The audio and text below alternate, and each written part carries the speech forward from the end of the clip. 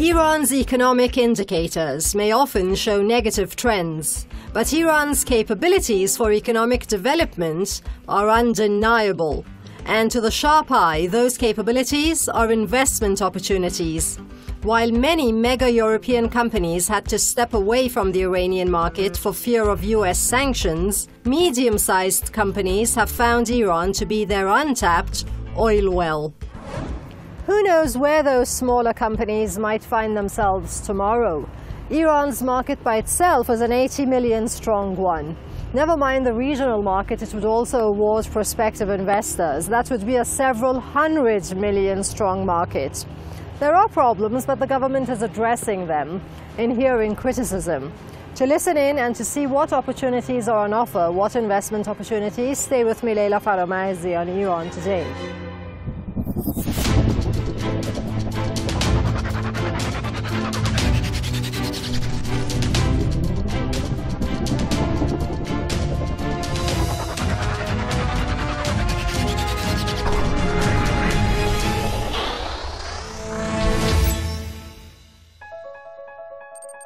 Iran has the world's second largest known natural gas reserves and fourth largest oil reserves. And those are foreseen to last over 100 years at current extraction rates. Basically, Iran is an oil economy, but without oil sales since US sanctions cracked down. Not to worry, as oil is not all Iran has. In fact, oil has been both a blessing and a curse, and this country has long wanted to break free of its dependence on oil. Here's an idea how. Mr. Raghfar is an economist and academic. You wouldn't want to miss him if you're looking for a criticism. What can oil revenues be replaced with? Foreign investment, say? We have a great deal of alternative sources. One of the major sources stems from taxation. Since the start of the current calendar year, the stock market produced big revenue in the country. Unfortunately, this revenue was not taxed at all. And in order to encourage natural persons and corporations to invest in stock market, tax relief was granted. This is so strange and incomprehensible. Another taxable source comes from speculation, which can yield revenue. It concerns gold, hard currency and real estate, which have all been neglected. Another replacement for oil revenues would be foreign investment, preferably investment in industry. Iran already has key industries and what we call mother machinery to keep the manufacture or production rolling. Except that some respective factories have reportedly turned into a commodity to broker from hand to hand. So I asked whether it would be best to attract capital to inject into already existing production lines or to just look to new investment opportunities in tapping the capacities of the country's economy. Our problem is the incorrect use of capital rather than capital shortage. Unfortunately, in recent years, we have failed to make correct use of national hard currency revenue. In 2018 and 2019, as the Central Bank of Iran has reported, we had $180 billion in hard currency revenue and more than $100 billion in hard currency reserve. Had it been managed correctly, we would not have suffered the impact of sanctions.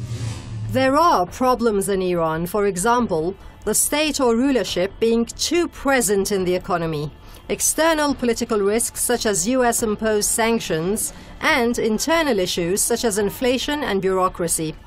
But there is an entity called the Organization for Investment, Economic and Technical Assistance of Iran, through which thousands of medium-sized foreign companies have entered and invested in Iran. Let's hear how they've eased investors in. Mr. Kudei is Director General of the said organization's Foreign Investment Office. So if you're looking to invest in Iran, that would be your point of reference. One of the main obligations of the Foreign Investment Organization is to lead, guide, and advise foreign investors.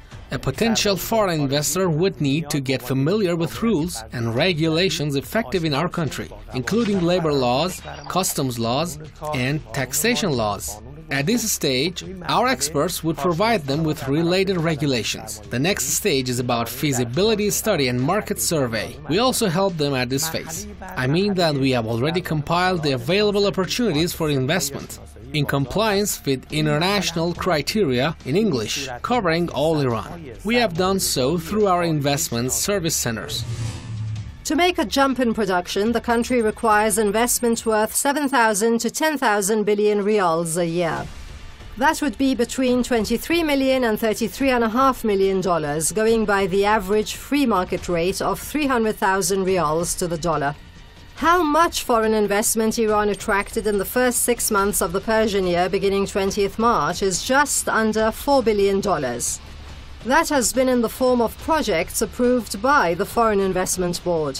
In 2019, according to UNCTAD data, we attracted more than $1.5 billion in foreign investment. In 2019, we had an endorsed foreign investment volume of over $5 billion, $1.5 billion of which has been brought into the country. Iran prefers foreign capital invested in this country rather than loans, because investment means importing technology, boosting production and creating more jobs. Also, Deshpasan, the economy minister, would say foreign investors can serve as goodwill ambassadors to their own respective countries. That is to say, Iran's interests would be their interests to uphold in addressing their own governments. Now, it is not just foreign nationals Iran welcomes as investors, but also Iranians, citizens of foreign lands. Deshpasan assures them not to worry about Iranian governments changing hand. We first intend to identify potential investor states. Second, we have to create any opportunities that would be attractive to them. The third point is the way of marketing. For instance, we have started compiling an investment atlas in our country. What does it mean? We used to compile investment opportunities on paper, but now following GIS standards, we are identifying investment opportunities in various provinces. They can click on each province to see the provincial population in addition to investment opportunities. That would also give an estimate of transportation, educated persons, and prices. That would provide necessary information for decision making. I named the cons, but the pros to investing in Iran are big ones. Iran has on offer highly specialized, cheap manpower, very cheap energy, and it's strategically located on the east-west economic route. Also, it has access to important roads and the sea. Not to forget, Iran's 80 million strong population has a need for goods, equipment, and large infrastructure projects to do with water, electricity, accommodation, and transport. Where better to invest in? Foreign direct investment, or FDI inflows, picked up rapidly following the JCPOA or nuclear deal of 2015. That was the deal between Iran and major international powers to curb Iran's nuclear program in return for international economic sanctions to be lifted off this country. It was all well and good till the US pulled out and reimposed UN sanctions as US sanctions, also throwing in sanctions on food and medicine. Anyhow, while things went sideways with the West and major Western companies, Iran maintained its strong ties with Russia and China. Mr. Khoshchehre is an economist who's not afraid of speaking his mind. He was also an MP. What can Iranian governments do to attract foreign investors in spite of sanctions? Some major trading partners are China, Russia, India, and even South Korea in the energy sector. Proposals have been submitted, but that could not happen overnight because to move from a memorandum to agreement would require a long procedure. After the work starts, we have to accelerate it. Iran has attracted Chinese and Russian investments, mostly in the gas sector. It has now inked an all-encompassing 25-year draft deal with China. That could mean all-round backup by a high-tech economic giant. But the prospect has stirred a lot of concern. What would you say of the 25-year prospective contract with China? I think the current system of management in the country is not ready for a fair agreement with China. Therefore, I think that the issue of Iran-China agreement has to be spoken about publicly so that our experts would analyze it from various standpoints and find its weaknesses. Unfortunately, there are no details available on any agreement. There are only generalities of a memorandum. China has already invested plenty in Iran. That would be under $27 billion from 2005 to 2019.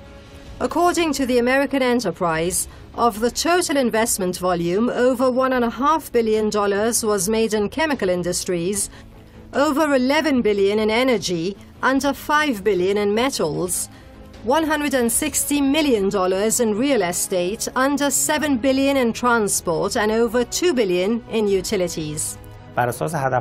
Based on quality planning, we forecast an 8% economic growth in our 5th and 6th five-year economic development plans. But to reach such production, we would need big investment. For instance, we may need $1,200 billion in investment in order to meet our target. Now, in light of the country's conditions, including the drop in oil revenues, the conditions of banks and state budget, which portion of this sum would be sourced domestically? It would be so difficult to provide such sum. Therefore, we would have to turn to foreign investment.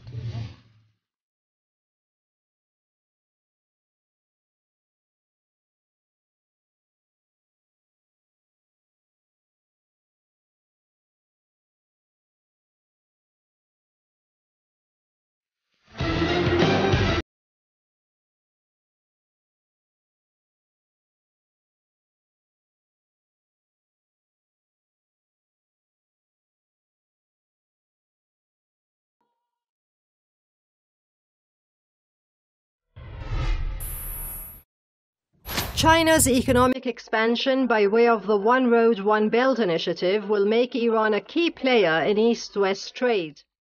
Companies, to be successful, take advantage of Iran's special facilities and proximity to make more profit, ASAP.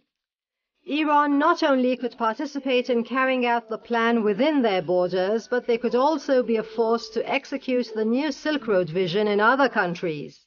China's finance minister Zhao Ji said this. He spoke at a key event promoting the new Silk Road trade project in Beijing. To make it work, Iran and China will have to cooperate to try to eliminate international regulations that would hinder their bilateral trade. They're considering establishing new correspondent banking relations and opening foreign bank branches in their respective countries. How do you envisage the future role of China and Russia in Iran's economy? China and Russia have been and still are two major trading partners of Iran. Like every other nation, these two have also potential for cooperation. These two nations have traditionally held deep-seated economic relations with Iran. However, we would need a domestic industrial development strategy. We have to define our economic needs with regard to these two countries. Now, looking at the world at large and capital it has to offer, FDI in this country has remained impressively considerable against all odds. The government has intervened with measures to motivate or restrict FDI. In 2002, two laws were voted in, a law on incentive and protection of foreign investment and another law to simplify taxation. In 2004, Articles 43 and 44 of the Constitution authorized the government to privatize many sectors, such as banking and transport, and downstream oil and gas industries. The country also has 9 free trade zones, not to mention its special economic zones. As with selection of foreign investors and everything, however, the concept of privatization ought to have been studied first, according to Mr. Raghfar. Iranian officials have a misperception of privatization and economic liberalization. The economic crisis we are experiencing today is a product of dominance of such thought over the past 3 decades. When we speak about the private sector, we have to focus on production by the private sector and not in speculation and imports of luxury commodities. Under such conditions, the basic needs have not been met while the production sector is weakened further on a daily basis. More production units, including food production plants that are strategic, like chicken barns and vegetable products, have been weakened more and more. Also, to attract foreign investment and promote knowledge transfer, buyback systems have been established. How it works is a foreign investor's revenues are safe, as they can be repatriated in the form of goods and services produced by the project. There are plenty of privileges available to investors who would provide long-term strategies and transfer of technologies. Talk of free trade zones brings me to ports. Despite restrictions imposed by the coronavirus, Iranian ports managed to attract a good amount of investment, which will be covered in the next section. There's plenty more to be said on the PMO and its ports. For statistics in that regard and more in other media outlets, I give you Shahrzad.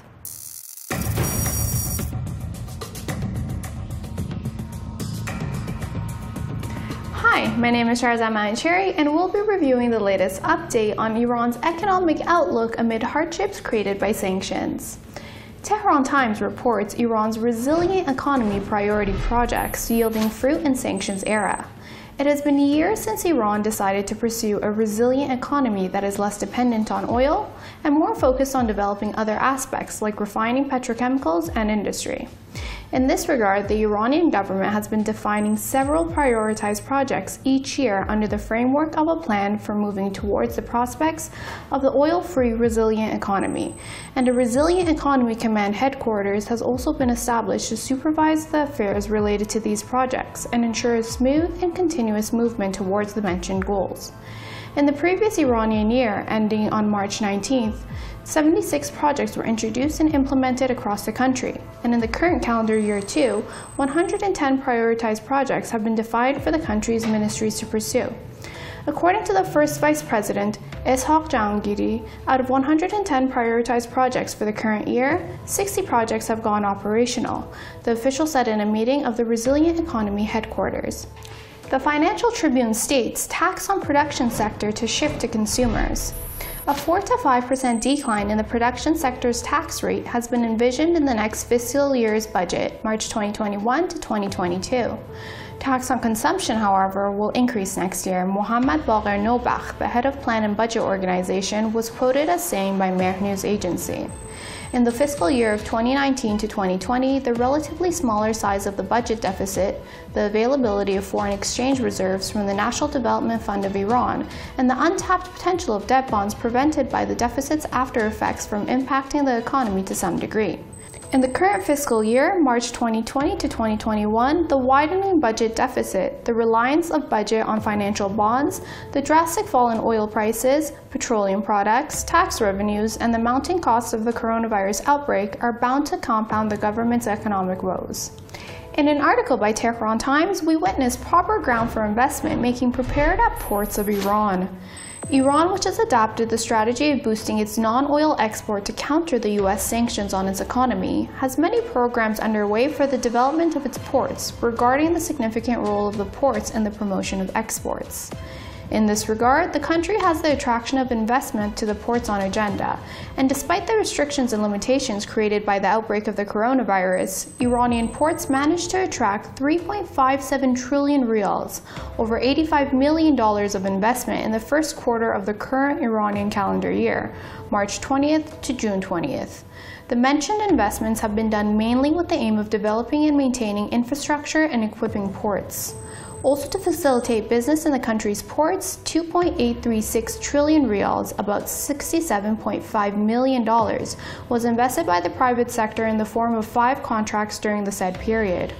Accordingly, the total amount of non-governmental investment in the country's commercial ports has reached 161.325 trillion riyals, about $3.83 billion in the form of 333 contracts. That's all for this segment. We'll see you next week. Some achievements worth noting with regard to ports are 6 floating wharves for passengers and tourism in Sohaili and Gurzin ports in Qeshm and Hengam Islands in the southern Hormozgan province. Also, the 3rd phase of Shahid Rajai Ports Development Project has been continued. To increase the level of investments, PMO has in past years changed its approach from authority and ownership to supervision and support. PMO standing for Ports and Maritime Organization. Packages and regulations are also being updated to appeal to investors. A percentage of government revenues from maritime trade activities are being allocated to developing coastal areas and protecting the marine environment. Another investment opportunity the government is eager to promote is the stock market. Sanctions, oil prices crashing, and the COVID invasion are all a reality. Yet, the Tehran Stock Exchange, TSE, boasts one of the top-performing equity indexes in the world. However, that too has its cynics. Focusing on production cannot materialize with mere slogans. Rather, production should be the most profitable amongst economic activities, and that would require working out necessary mechanisms. When stock market speculation yields a 2,000% annual profit, no economic actor or investor would invest in production to face numerous challenges including manpower, taxation and rules and regulations. Attracting foreign investors is attractive enough, but market officials are banking on the idea of also launching an international stock market in the domestic free trade zones. The southern Kish free trade zone on the Persian Gulf would be one ready example. Iran has long wanted to extract oil revenues from its budget basket, at least as a mainstay. And oil sanctions, with all the hardship they've caused, may have been a blessing along those lines. However, oil will always maintain a spot for itself. And that is evident in the fact that the lion's share of the gains with the TSE have come from energy firms, as they are still the country's main source of foreign exchange revenue. Important as oil still is, some would say exchange rates, or rather the value of national currency, is yet more important. For me, the most significant issue now is to save the national currency. We have other problems like inflation, but the value of our national currency, that is the artery of our country, you can liken it to a scene of accident where blood is spilled. The key issue would be to stop the flow of blood to save the injured. Therefore, we have to save the national currency. There are other ways to help the economy pick up than stock markets and capital flowing in from abroad. One way is taxing, or rather tax regulating. It's not just a matter of how much tax, however, but who is taxed. Smuggling of goods is now safe from taxation. We have more than $25 billion in contraband. So is speculation. It is profitable without being subject of any taxation. Therefore, taxes have to be raised, but some preconditions have to be met first. Therefore, the alternative would be fair and reasonable taxation. Now, aristocracy in Iran is paying no tax. I'm not opposed to welfare, but if anyone is enjoying such welfare, has to pay taxes like everywhere else in the world. If in foreign countries luxury cars are used, taxes are also paid, and these taxes are spent on public transportation. But in Iran, aristocracy is paying nothing. Actually, employment and oil are short and medium-term concerns, according to Mr. Khoshchehre. They are not imperative. What is urgent is the fast declining power of the rial, or its sharp fluctuations. The devaluation of the rial to the dollar, although a bad thing for the Iranian people, is a blessing for exporters of goods and services. Media attention is to blame or credit for the psychological factor that famously does affect currency fluctuations on the free market. However, the effect is minimal given Iran's unique circumstances. In this country, the dollar, hard currency, is treated as a tradable commodity. There's plenty to be said on the Iranian economy and how the nation itself can help. But as far as our focus on foreign investment goes, the choice should be quite easy for companies interested in dealing with West Asia. It's a choice between an alliance with America and its declining power in the region, and guaranteed long-term economic benefits with Iran and its region of influence. That's it for today. Thanks for watching from the whole team. Do watch again at the same times next week and each week after, as you never know what's on. And don't forget to leave your comments and topic requests. Bye for now.